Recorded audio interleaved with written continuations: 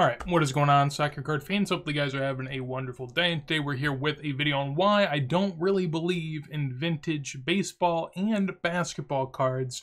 And I know it can be a bit controversial. I know that this might also sort of hit feeds of other sports card collectors. So just for note, I primarily like soccer. I think soccer is probably a better space to be in than others.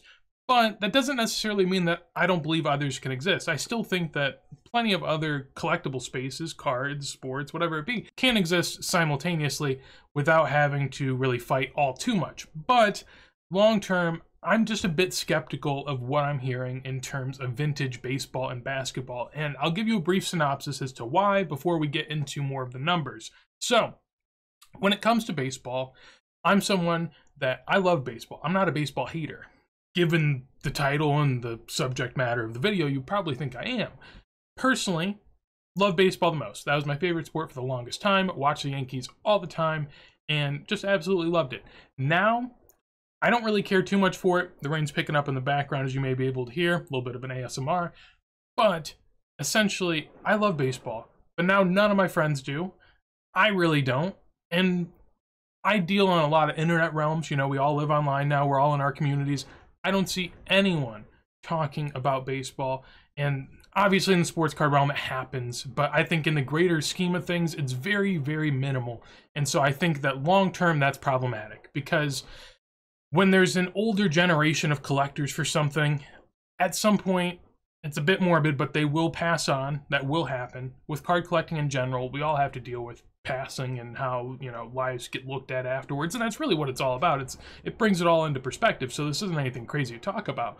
But once those bags need to find a new home, and that's what I have demonstrated up there, a person with a bag that needs to find a new home. We all talk about not getting stuck with a bag. Well, the reason people talk about getting stuck with a bag is because everyone's buying a bag, right? But most people are buying like prospect bags that they're looking to give to someone else that they might get stuck with.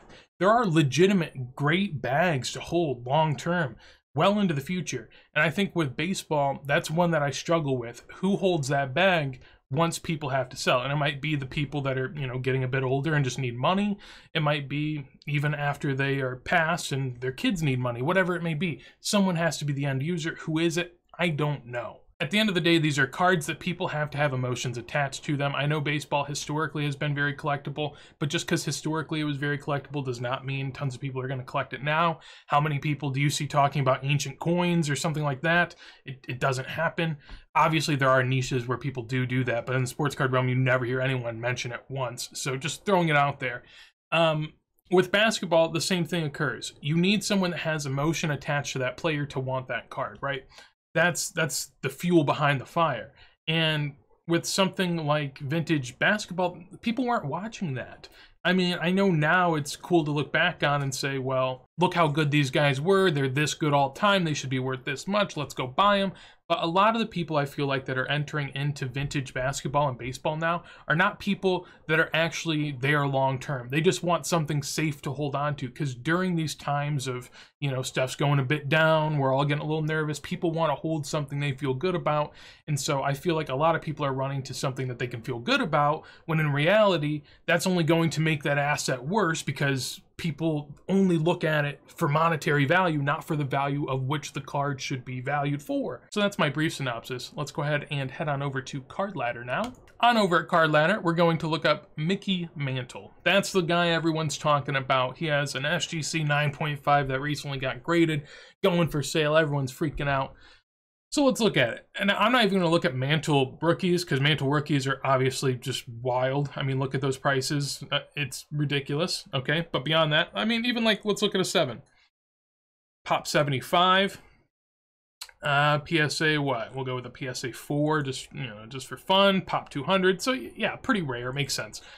Now let's look even further. This is where it gets a little crazy. I'm going to go with Mickey Mantle 1966. This is a great example. This is just a random Mickey Mantle card. This is 14th year Mickey Mantle that is pop almost 2,000 in a PSA 6, which means there's also 9s, 8s, 7s, 5s, 4s, 3, 2, 1s, half grades, SGC, BGS, every other new grading company. There's a lot, right? That's the point. There's a lot. There's just 2,000 in this grade alone. And when you extrapolate that out, I'm sure collectively there's more than 10, you know, maybe 20,000, and then there's other different sets he's in for each year, and then there's also every other year. And so what I'm saying is this is just one baseball player. I looked at Mickey Mantle and where he stands top all-time baseball overall. The first two lists I saw had him like 5th and then like 13th. Obviously the lists are ridiculous. You can never really know what the lists mean, but what I got from that was like, you know, top 5, 10 player of all time, which makes sense. Baseball has a lot of greats, and obviously his rookie card is sort of seen as a hobby, as like one of the go-tos. So he'll be a guy that people know. But long term, who are the 10,000 people that want a 14th year Mickey Mantle, right? Who are they? I don't know them. I don't know who they're going to be, right? And this is the important part to look at. This graph right here. I don't know. Actually, let's just zoom out so I can see all of it again. This graph right here is important because this shows from 2004 until now what happened. And so in 2004, they were worth 150, well, like $100. We'll say $100 in 2004, maybe 130. Now they're worth 550. But all of that gain basically came in the last few years. 2017, they were about 180 a piece, and then they tripled in price, right? So sure, more people came in, there's more hype for it now, but long term, are those really collectors? Did the base really, you know, grow that much that this is going to sustain like this? And that's what I don't know. Because again, whenever I think of all the people that are fleeing to vintage baseball, they're expecting returns too. When people flee during these markets, they still expect returns. They still think that they're going to do well. And as you can tell, this Mickey Mantle for the longest time didn't do anything. From 2004 until 2017, it doubled maybe at best, which is a few percent a year compounded, which is terrible. That is terrible. And when people start to see these assets that they think are going to return them X% a year not do that, I think they're going to back out because they have no connection to it. And again, a lot of people that buy into it, they see it as money. They see it as a store of cash, which they then will take out at some point. That's the theory. So that's why I'm nervous about this type of stuff. And I could go on and go into like plenty of different Mickey Mantles, but just scrolling, you can see what I'm talking about, right? 2,000 there, they're 600 a piece. 1,600 there, they're 1,000 a piece. 1,500 there, they're 600 each. And the same thing just continues on. I mean, tons of high pop cards that are worth good money. Like, I just can't see it sustaining. In the soccer card market, we can't even, like, Messi rookies aren't even valuable now. I mean, they are, but, like, people are like, you know, they're too high pop. There's a few hundred of each of them. And that's like Messi rookies. And then we're talking about Mickey Mantle, and there's thousands of cards in every grade every year, and somehow they still hold good value, which is just mind-boggling to me. Absolutely mind-boggling. But just a warning, long term. And again, this isn't to shit on baseball. I actually think like in the next 10, 20 years, it might be a safe sort of store of value in the sense that a lot of the older people that have this, you know, they're probably going to have good amounts of money for the next 10, 20 years. Maybe they have to spend some here and there, but I don't see it collapsing, right? I do think that it's relatively safe compared to certain modern stuff. I'm not saying it's the worst buy, but for what I think people are expecting out of it, I don't think it's ideal. Next up, we'll go to Julius Erving. I thought that this one worked really well because it's, you know, it's a vintage basketball player that's pretty highly rated. So let's go and look at the 1972 Topps. I'm going to go in a PSA 6, I guess, and we can just kind of talk about this. So this is another example where look at that chart. Look at that chart. So there is 1,000 of these, and they're currently about $800 each. Again, same thing as the Mantle. I mean, when you go through all the other grades, there's going to be thousands upon thousands of these, and they're going to be worth quite a bit of money.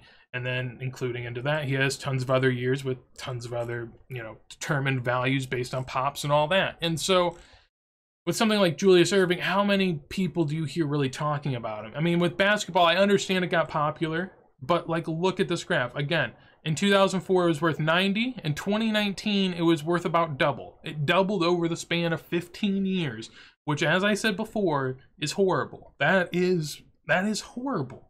And now it's gone from 200 up to 800, and people think it's safe because look, I mean, it peaked and then came back down, and then peaked and then came back down, but it's held up here.